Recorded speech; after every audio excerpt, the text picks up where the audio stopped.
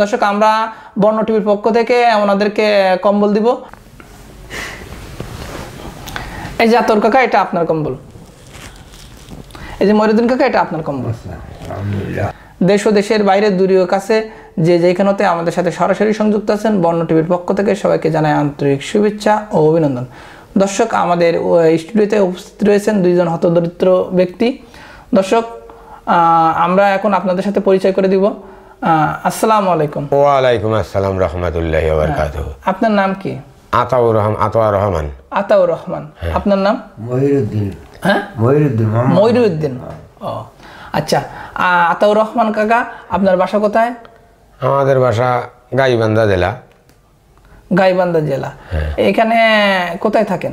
এখানে পুলিশ ফাঁড়ি থাকি। পুলিশ ফাঁড়ি থাকেন। ও আচ্ছা, আপনার পরিবারের কয়জন সদস্য? 5 জন। 5 জন। আপনার কে কে আছে যদি একটু আমাদের দর্শকদের উদ্দেশ্যে বলতেন। ভাই আছে, ভাইস্তে বাপ, আর একজন আমাদের ভাই বউ আছে। ভাই বউ আছে। আচ্ছা, আপনার কি তারা দেখে? হ্যাঁ, দেখে। আপনারা তো দেখে। আচ্ছা, আপনি এখন বর্তমান কি করছেন? আমি ভিক্ষা করি খাই বাবা। আচ্ছা, আপনি ভিক্ষা করেন কেন? আপনার তো পরিবারে যদি দেখে তাহলে তো আপনার ভিক্ষা করার কথা না। এখন গরিব পরিবার, তারাও কামলা কিষেন দিয়ে খায়, ওই জন্য একটু কষ্ট, এই জন্য ভিক্ষা করেন। হ্যাঁ। আচ্ছা আতাউর কাকা, আপনার ভিক্ষা করতে কি আপনার কোনো কষ্ট হয় কিনা? হ্যাঁ, অবশ্যই কষ্ট। মানুষের দ্বারে দ্বারে যাওয়া লাগে, সারাদিন হাঁটা লাগে, পরিশ্রম করা লাগে। মানুষের মানুষ না হয়তো 2 জনে দেয়, 10 জনে দেয় না, 5 জনে দেয়, হয়তো 15 জনে দেয় না। ও, এটা খুব আপনাকে অস্বস্তিকর বোধ মনে হয় না? হ্যাঁ। ও আচ্ছা, আপনার নামটা? মহিউদ্দিন কাকা, আপনি কি করেন? ওনার সাথে থাকেন। সরি, একটা কথা বলা হয়নি। এই আতাউর কাকা হচ্ছে অন্ধ মানুষ, তারপরে উনি ভিক্ষা করেন। আর এই যে পাশে আছেন দেখতে পাচ্ছেন যে মহিউদ্দিন কাকা হচ্ছে ওনার সফর সঙ্গী, ওনার সাথে থাকেন। তো দর্শক, এরা খুবই হতদরিদ্র ব্যক্তি। এই শীতে তাদের দেখতে পাচ্ছেন কোনো শীতের কাপড় নেই। তো আমরা ওনাদেরকে আমাদের স্টুডিওতে উপস্থিত করেছি। দর্শক আমরা বর্ণ টিভির পক্ষ থেকে ওনাদেরকে কম্বল দিব।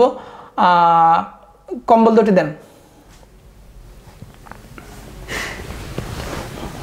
এই যে আতর কাকা, এটা আপনার কম্বল।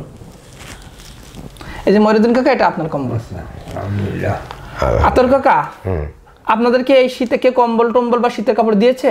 না, এবছর কেউ দেয়নি বাবা। কেউ দেয়নি? না। আচ্ছা, আপনার এই কম্বলটা পেয়ে আপনার কি মনে হচ্ছে? আলহামদুলিল্লাহ, খুব শান্তি পেয়েছি। খুব শান্তি লেগেছে? হ্যাঁ। মাশাআল্লাহ, আলহামদুলিল্লাহ। মহিউদ্দিন কাকা, আপনার কি মনে হচ্ছে? ভালো লাগছে। আচ্ছা, এরকম যদি গরিব দুঃখী যারা আছে তাদের পাশে যদি সমাজের ধনাত্ম ব্যক্তিগুলো এগিয়ে আসে, আপনাদের কি মনে হবে? খুব ভালো মনে হবে। খুব ভালো মনে হবে, আপনাদের কষ্ট থাকবে না।